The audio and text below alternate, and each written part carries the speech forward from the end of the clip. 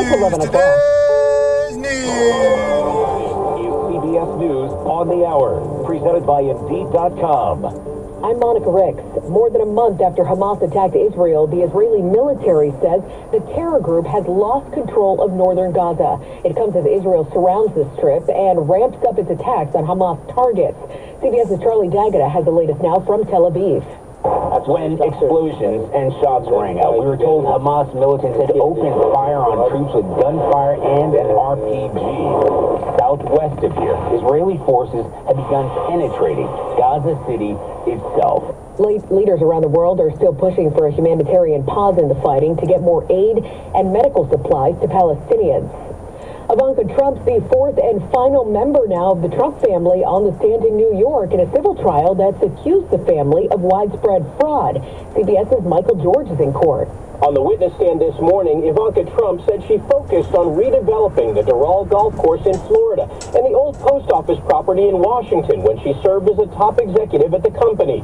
She said she was generally familiar with accounting practices, but was not a specialist. Huge wins for Democrats last night in Ohio. Abortion access is the law of the land in Ohio. CBS's Jerika Duncan is there. This is definitely a litmus test for the Republican Party, which, at least here in Ohio, was very adamant in terms of where they stand, and they wanted to vote down this measure. When I spoke to the ACLU executive for Ohio, he said that without a doubt this is a flashpoint. People will be paying attention in terms of what to do next. Residents are staying inside in San Jacinto County, Texas right now, where firefighters are working to contain an explosion at a chemical plant. This woman lives nearby. We've seen all the explosions, all the dark smoke. Then we heard word to stay indoors. The fumes are very toxic to inhale. It's still unclear what caused it, but at least one employee there was injured. The FDA just gave Eli Lilly the green light to start marketing a new weight loss drug that'll rival popular shots like Ozempic. Zepbound should be available by the end of the year, according to Eli Lilly, and might be priced cheaper than its competitors from Novo Nordisk, which are branded as Ozempic and Wegovy. There's also some research to suggest that Eli Lilly's drug might be more effective than Novo Nordisk's drug, though full head-to-head studies haven't been published. That's reporter Alexander Tin. Paging Patrick Dempsey. People just crowned the Grey's Anatomy star's sexiest man alive. He talked to Jimmy Kimmel about it last night.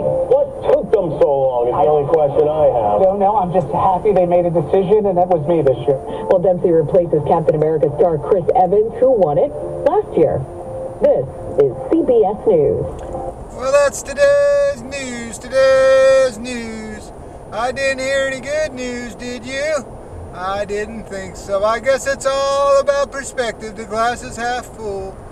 Well, as always, I'd like to thank you again for coming along with me on these Dash Cam News adventures. You know the drill. Peace, love, and all that hippie jazz. Bye-bye, everybody. It's 68 degrees outside.